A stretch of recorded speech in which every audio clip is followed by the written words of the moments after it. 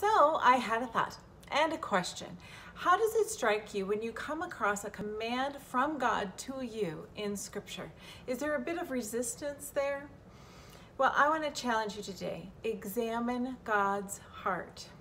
You know, when human beings give us commands, it is generally for their good and for their image or just to oppress another human being.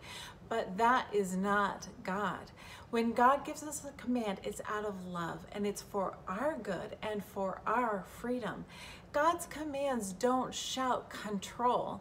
God's commands shout love. For more on how to be wise, make sure you click on the link in the description below. Also, make sure that you subscribe to this vlog. Hit that button right now before it fades away. And also, like, comment on, and share this vlog with your friend.